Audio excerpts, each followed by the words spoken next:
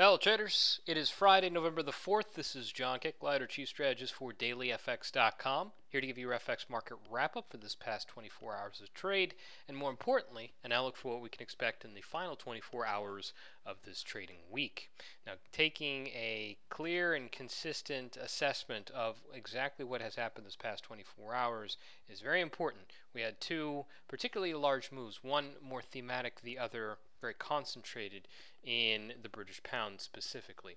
I'd like to actually start out with the higher profile move, the one that is likely to continue into the coming day and into next week, and that is the orientation of risk sentiment that we've seen and we continue to see here with the S&P 500. Actually, this is the ETF, the spider.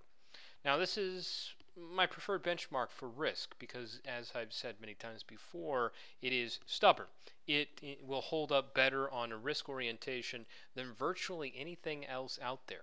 In fact, when we look at the standings of risk, not the short term, not month or 12 month, but I'm talking long term, since the bottoming of the great financial crisis, we see that the S&P 500 is, bar none, the most aggressive leaning for a hawkish or bullish outlook.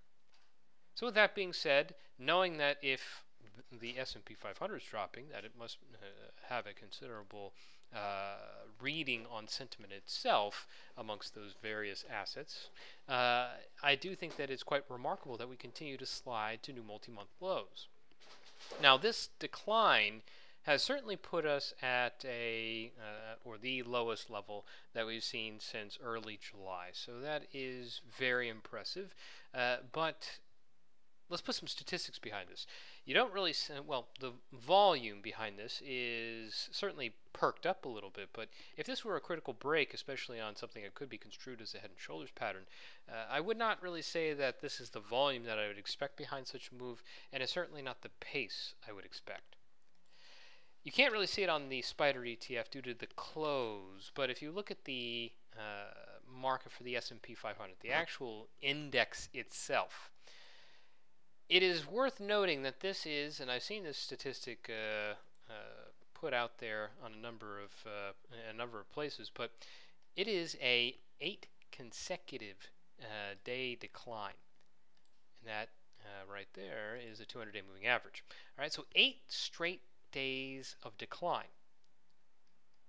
For historical context, we haven't had an 8 straight day decline since back in 2008.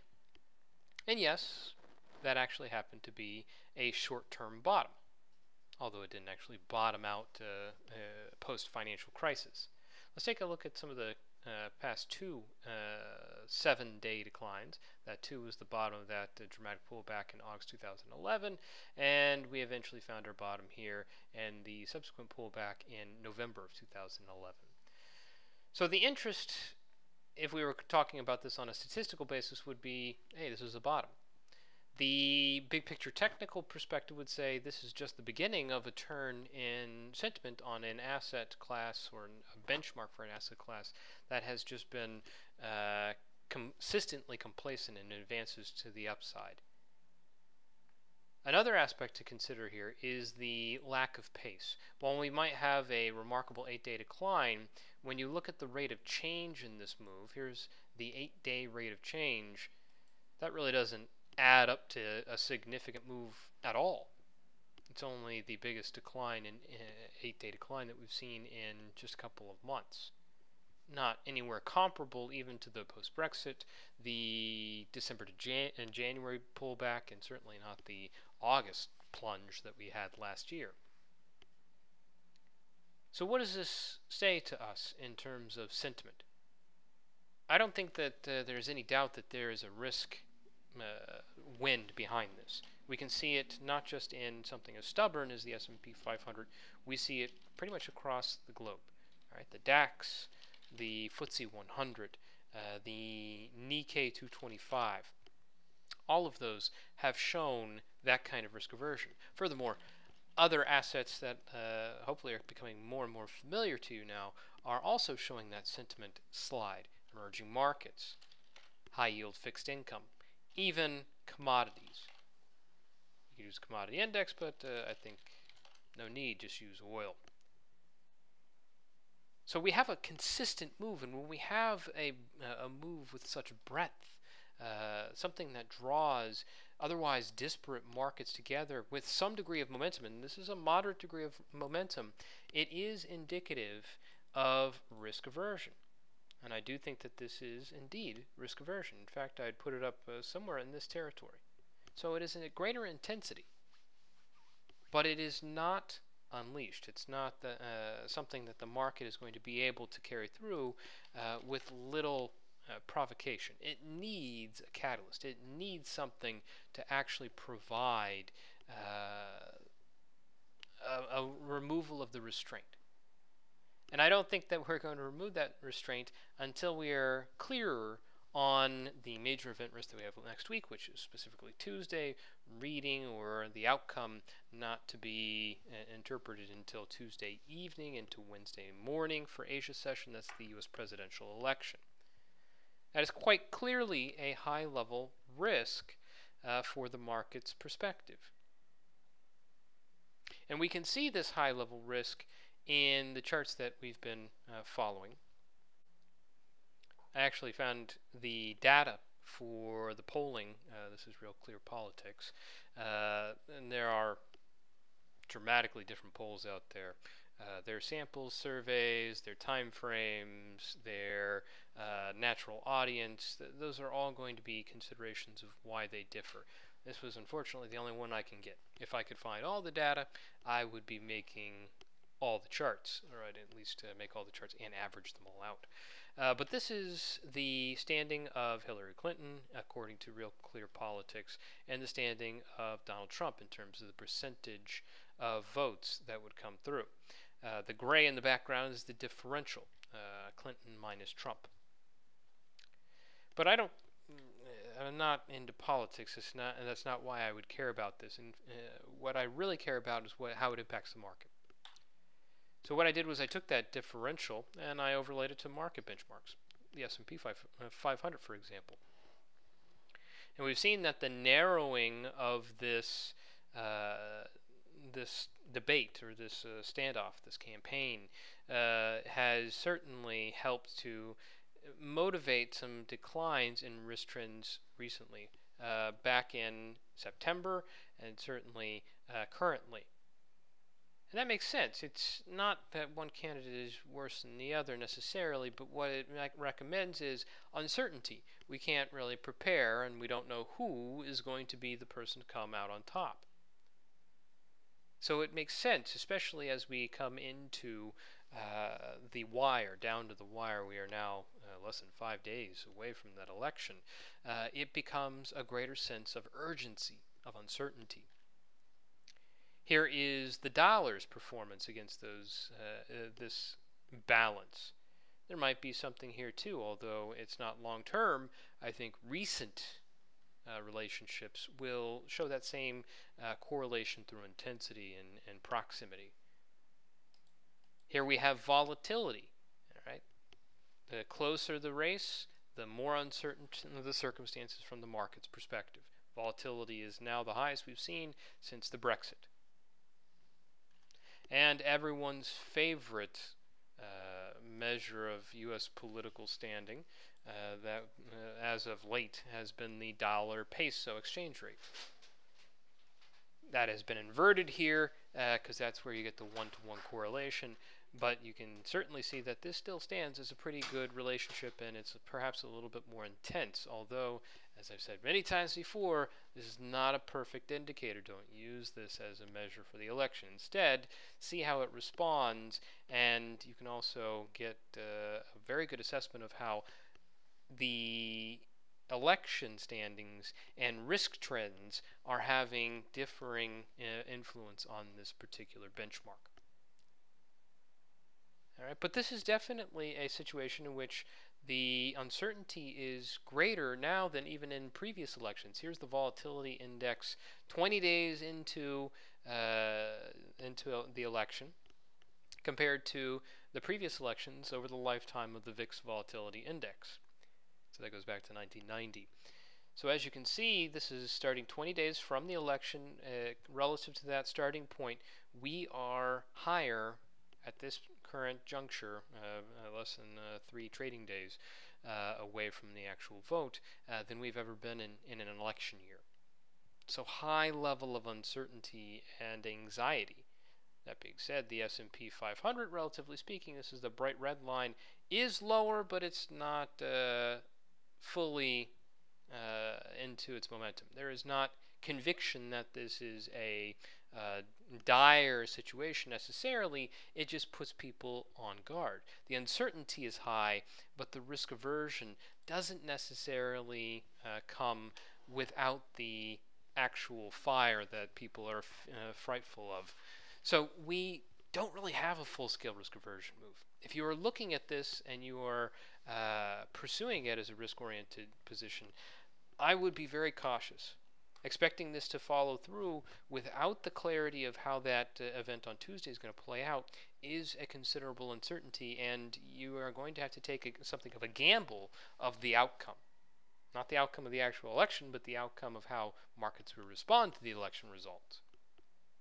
And that is itself difficult to do. If you were looking for something that would absolutely cater better to the risk aversion, I wouldn't go for something like the S&P 500 or even other more intense risk-oriented benchmarks like the emerging market and high-yield ETFs. Certainly wouldn't be looking at the yen crosses, which have been very stubborn in moving on risk-oriented trends to begin with. So why would I treat them as something very sensitive all of a sudden?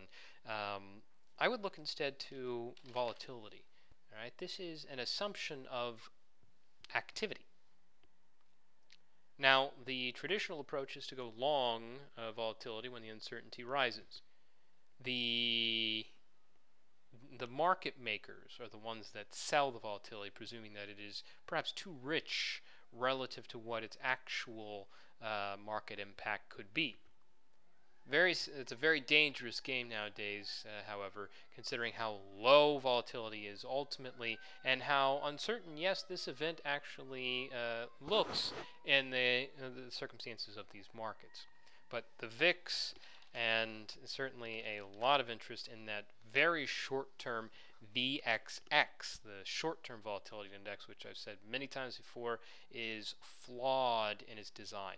Hence why it continues to drop, despite the fact that the actual short-term volatility finds a natural bottom and has found a natural bottom for some months, much like the VIX itself.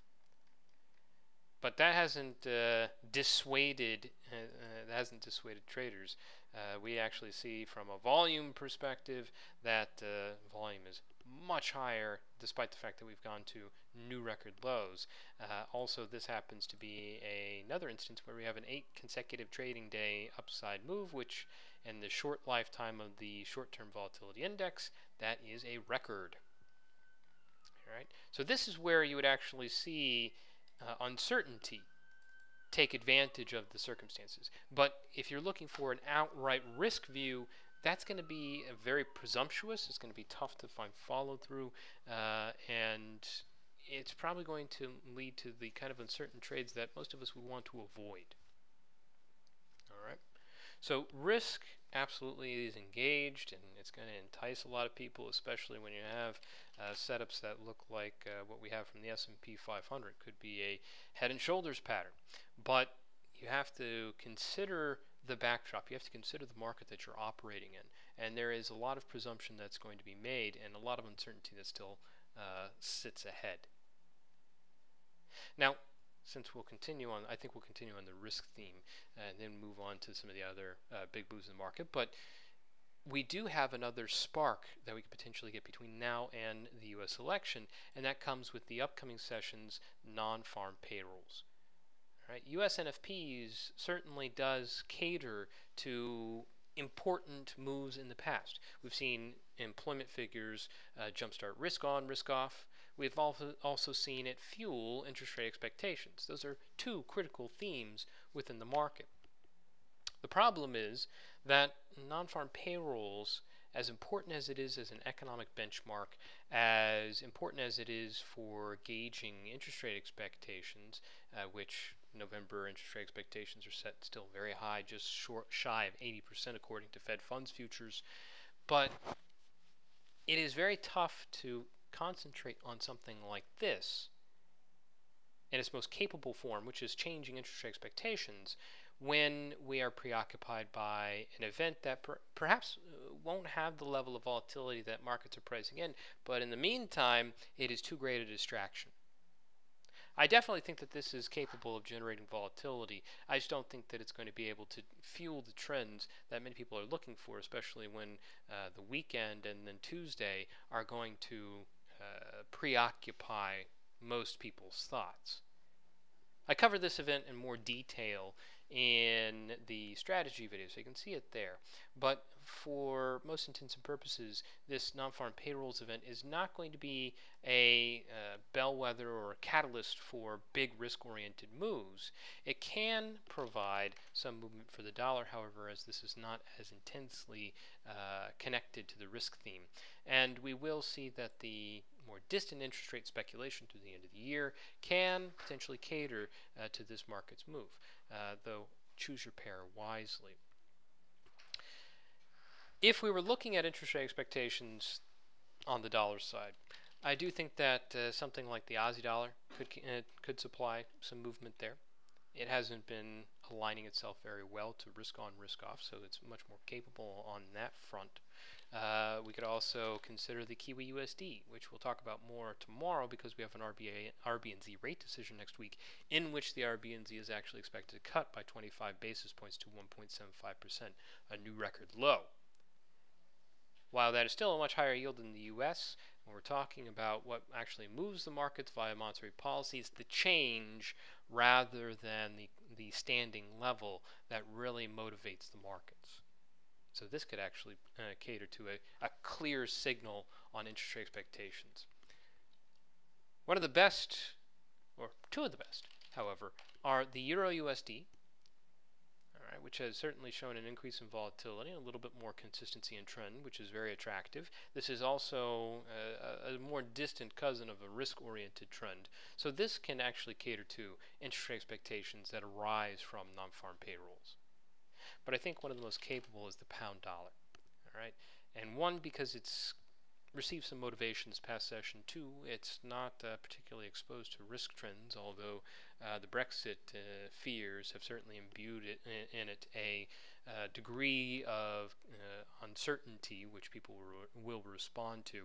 But we've also seen a change in tack specifically from the pound. Let's go down the 4-hour chart because that's tough to get a grasp on given the momentum. Actually, let's go further down, an hourly chart.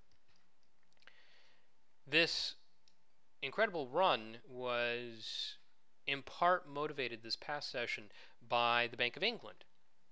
The Bank of England essentially kept most of its elements in place, so the really low yield, their quantitative easing program, their uncertainty about the future, and their caution about Brexit, post-Brexit UK, but they also squashed interest rate expectations for further cuts. While certainly not a suggestion that rate hikes are on the way, it does move us back from this exceptional easing policy view. So a constantly expanding dovish view, which would be a constantly pressurized dovish or bearish outcome for the sterling. Easing that back moves us up the curve and, in turn, lifts the pound. So this already gets us on the view of an interest rate comparison. And thereby it could be a better candidate for responding to that theme. Now, let's speak a little bit more about the pound itself. This past session was notable for that BOE rate decision, which I did a strategy video on, but I missed out on a critical component. I thought it was going to be a non-event. How wrong I was. The movement that we had in the pound this past session was not derived predominantly from that Bank of England modest neutral shift, but rather it came from a high court ruling in the UK that said that Parliament should have a say in the execution of Brexit. All right. Now, that's not to say that that Parliament, the government, is going to essentially sabotage the Brexit vote and Theresa May and her cabinet's efforts to push forward with a breakup with the European Union. But what it does suggest is that the Parliament could instead say, we're not going to give up access to the single market for a full control over immigration if it comes down to that negotiations. So it would potentially give power to Parliament to say no on a hard Brexit. It could also mean a significant, if not indefinite, delay on the actual processing of this, although Prime Minister May has suggested that that will not be the case. She still expects to operate under the late March timeframe for invoking Article 50. But you can see that the market takes this to be a positive thing for the sterling. And I think it has more to do with the vote on how the Brexit will be approached, and perhaps the avoidance of a hard Brexit. The loss to the EU single market is certainly a negative for the UK. So this started the British pound, and like I said, the pound dollar is going to be interesting because the non-farm payrolls can actually play off of this already significant move. But we had some noteworthy moves elsewhere. Euro pound, as I said, if the pound got a good push, would be a good opportunity. You can see we got back down, testing that 1 month low, although it didn't really hold there just yet. Hourly chart. All right. The pound yen, despite the fact that the pound was quite strong, would not be able to break above this pretty consistent resistance, former support. All this falling right around 128.75. That's quite remarkable, especially given the really tight congestion pattern that this has developed. So why isn't it able to break 128.50, 129? Because you're not getting a full-scale bullish view on the pound that can override what is also keeping this stagnant. That is risk trends. All right, it's not overriding risk trends. Those are competing themes. This is an effort to go for risk appetite, risk on, and that is very difficult to accomplish. I like to avoid fundamental themes that clash. When they align, that is a great opportunity. These do not align at the moment. If you really want to see a pound-based cross that is really technically enticing, we have the pound Aussie. Going down on the 4-hour chart, you can see that this has a pattern that looks like an inverse head and shoulders. The 161 neckline was broken with this news, and it seems that even on this time frame that there's a lot of upside potential. On a longer time frame, there is considerably more potential. In fact, this is such a dramatic move over the past year that it looks like the early signs of a major trend. But I urge caution. This is very presumptuous that this is going to be a reversal. This is essentially picking a bottom. And picking a bottom is a low probability game. It is very difficult to do, and it is essentially pocked with risk. Now, for the pound, it's not necessarily facing any known threats necessarily over the next 24 hours, at least not to the scale necessary to change the winds of sentiment for the sterling. All right, we do have some lower tier event risk that is known, but nothing of significance. Next week, it's another list of noteworthy data, but certainly not high-profile event risk. And if we want to see this taken to the Supreme Court, the High Court's rulings, that's not out until early December, supposedly. They haven't set a firm date, but that's a long time to let this play out. So there is potential here. I just want us to think in terms of what kind of risk am I adopting for what kind of return. And always think about the probabilities. All right. Now, outside of this event risk, the pound and risk trends and the non-farm payrolls, there is certainly some other event risk that I think is worthy of our time. I would say look at the European Union sovereign debt rating, which will come likely later in the day. That's going to be by Moody's. As I've said too many times before, the euro is at risk of the Brexit, and it's not given the proper scale, the proper influence. It is very important, and yet the markets haven't given its dues. The euro is still relatively strong. So watch this. Also for the euro, we have the Commerzbank earnings, which most of the focus has been on Deutsche Bank. Commerzbank is in a unfavorable position of its own. So if we want to get a good sense of how the Europe's largest economy is doing, this is a good place to look. Also, the Canadian employment data. Do not write off the Canadian dollar. Dollar CAD has been stuck in a very tight range as of the past 2 weeks. That's remarkable given that the dollar itself has been very active, the dollar index, and oil itself has also been very active. The thing is, what motivates the dollar CAD most prominently is the dollar and oil. And both things are dropping at pretty equal pace. So what we end up having here is offsetting themes. Now, risk trends, as it motivates oil, as we know, can remain.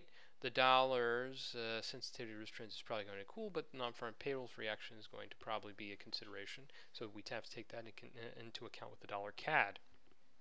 But the deciding factor here may actually be the Canadian employment figures.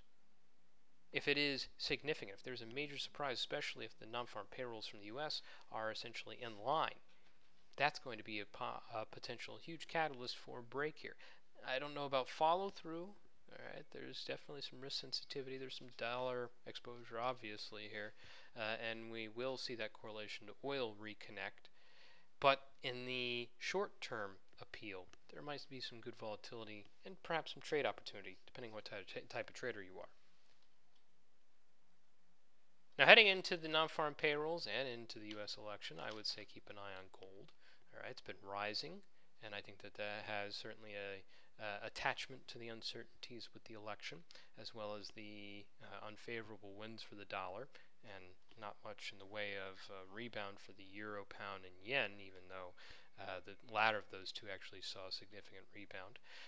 And that means one thing, that people can't go to one of the primary reserves, so in turn they're going to go to an alternative to traditional currencies. My only trade that I had on is the Aussie yen. It actually pulled up from its lows.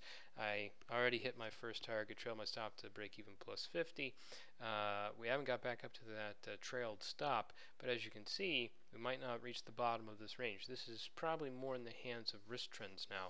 So the longer I hold it, the greater the risk. So I may actually just book the second half of profit and not at the ideal position, obviously. We'll see what tomorrow brings.